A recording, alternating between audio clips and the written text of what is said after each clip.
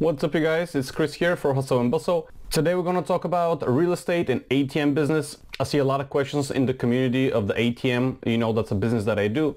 The question there is which one is better, and they often portray that ATMs are so much better, but let's see if that's true. My mission with this channel is to provide you more information and more value regarding finances, motivation, and creating wealth without all the hype, because we all know how on TV everything is so hyped up. Also, I want to show you that everybody can do it. You don't need a rich parent or you don't need to inherit the money. At the end of the day, life is what you make out of it.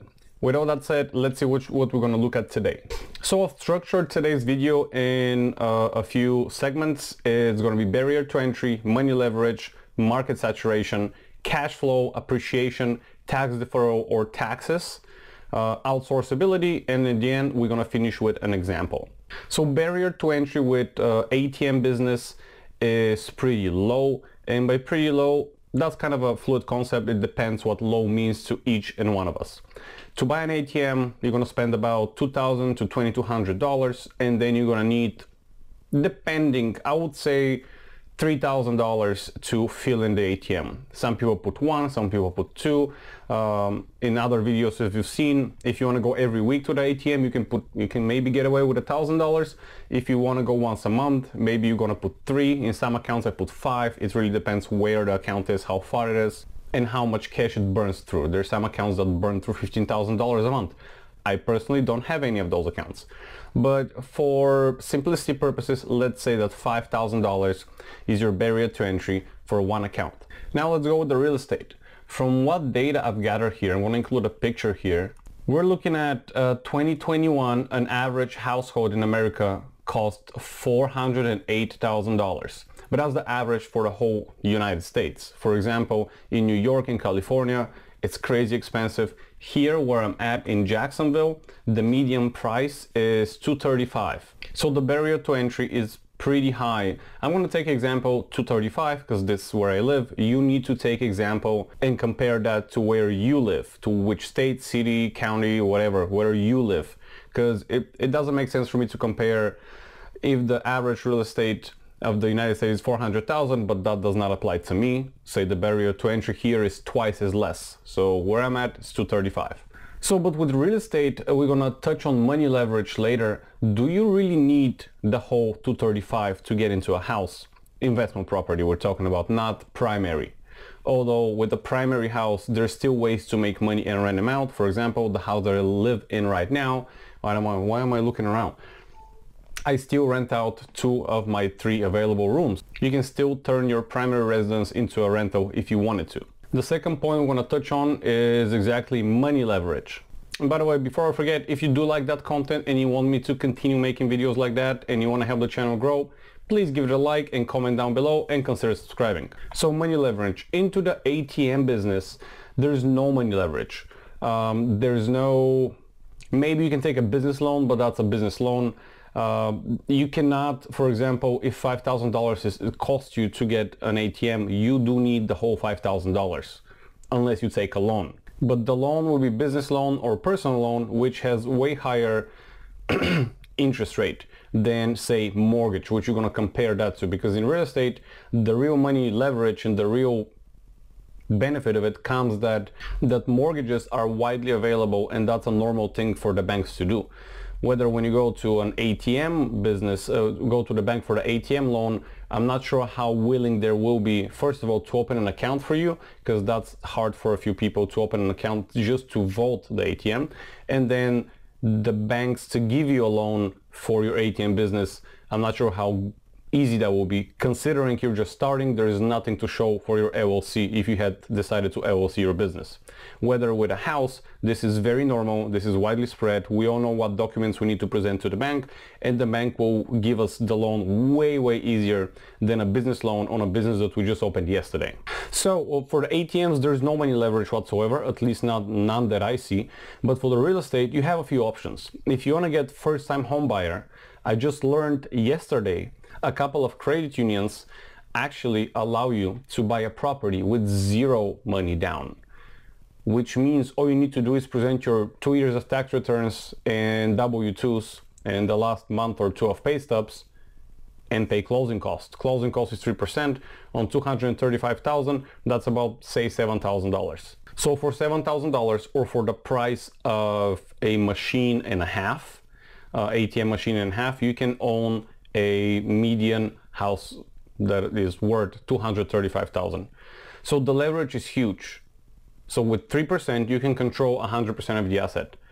There's another way for, if we focus on investment properties, let's say you already have a home and we want to only focus on investment property, because it might, some of you might say it's not really fair to compare buying a primary. You can put 20% down. Some banks used to allow 15, but let's take the example of putting down 20% down. On 235,000, 20% is $47,000. So for the price of about 10 ATMs, you can own an investment property. And we're going to give that as an example at the end so you can see how much cash flow, appreciation, and things like that you're going to get at the end of the day. But there's a lot of buts here, unfortunately. If you have 50K, it is very easy in real estate to just obtain a property for $50,000 and get the renovation money. Say it's a tear down property, you obtain it for 50K, at least here in Jacksonville market. Then you put $50,000 towards the property, and you borrow that money from a hard money lender, such as me.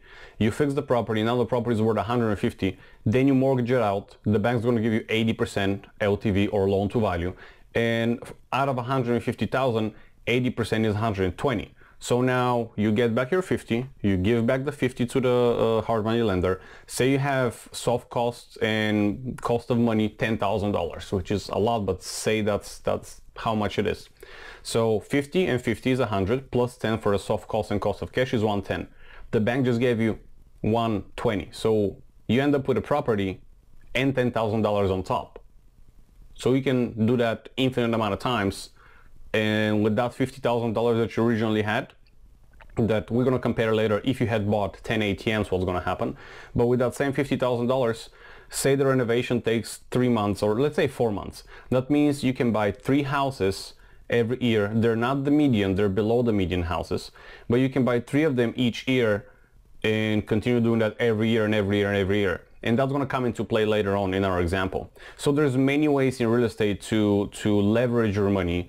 You can take a hard money loan to help you make the fixes of the property, or the other way around. You can take 50K from a hard money lender to buy the property, and then with your 50K to fix it, whatever. Or you can look at it if you want to buy the property for 150 and take the money from a hard money lender and put 50,000 of your own money to fix the property. Now you're all in the property 200,000, say 210 with all the soft costs and cost of cash. And if the property appraises for 250,000, which I think if the property is 150 and you put 50,000 in, should appraise for more than 50,000. But either way, 80% of that is 200K, and you're all in for 200K. So you can still do the same thing and recycle your money and not really net any money after the cash out refi, but you're break even and you can continue doing that every year. For example, for 1 year, if you can get 3 properties that are worth 250,000, all of a sudden you're controlling 750,000 worth of properties.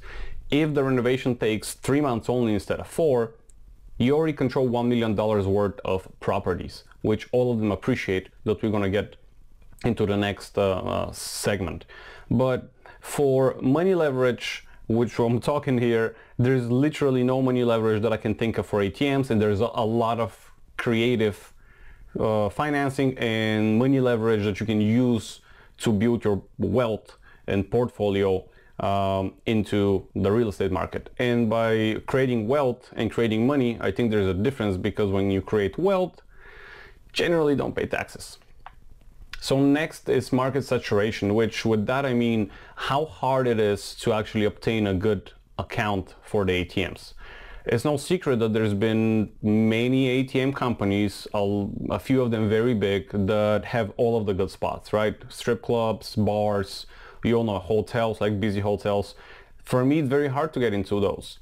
My best accounts are a couple of barbershops. I make almost 100 transactions a month. Everything else I make between 50 and 70, and some accounts I make between 30 and 50 transactions. So the best accounts are already taken.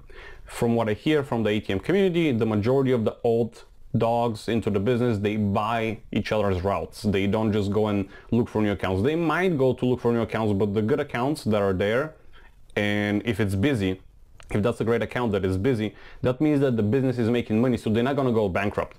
Maybe you can catch a new business that is opening up, like new club, new strip club or something like that. But generally, those people already, the people who deal within the strip club industry, they already know all the owners. They're not that many. So it's kind of hard. Casinos, for example, I mean, I'm pretty sure whoever votes 1 or 2 or 3 casinos, they vote all of them if the casinos don't vote, don't have their own ATMs. So it's pretty hard, in my opinion, to get into the ATM business and grab an amazing account. It's not impossible, but it's very hard.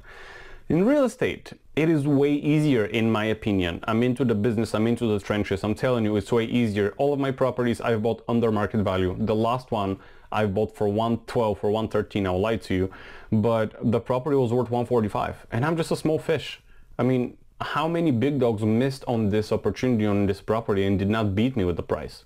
And there's many different tricks you can do with real estate. There's lists online that you can see which properties are a foreclosure, which properties are going into a tax deed sale, tax lien sales. There's many different ways, so a small guy like me can actually get a property under market value. There's no such term really in ATM business. You cannot get an account under market value. People pretty much know if you're about to buy somebody's route or somebody's account, they know how much it's worth. You know what I mean? Maybe you're not going to buy it on a 25 multiplier, which everybody wants that price. They usually go for 18 to 25 times their monthly income. So maybe somebody's going to sell you an account for 18 times their monthly income, but that's not under market value. If you buy it for 10, sure, but I have not heard of that yet. Maybe it happened, I don't know, but there's not really under market value ATM location. But the market saturation, in my opinion, is easier into real estate and harder into the ATM business. Now let's go to the cash flow aspect of it. Alright guys, I think that's going to be for today. The video is pretty long. The whole video is about 30 minutes, so I'm going to cut it in 2 parts. I hope you enjoyed so far. If you do, please let me know by commenting and liking the video. Also consider subscribing.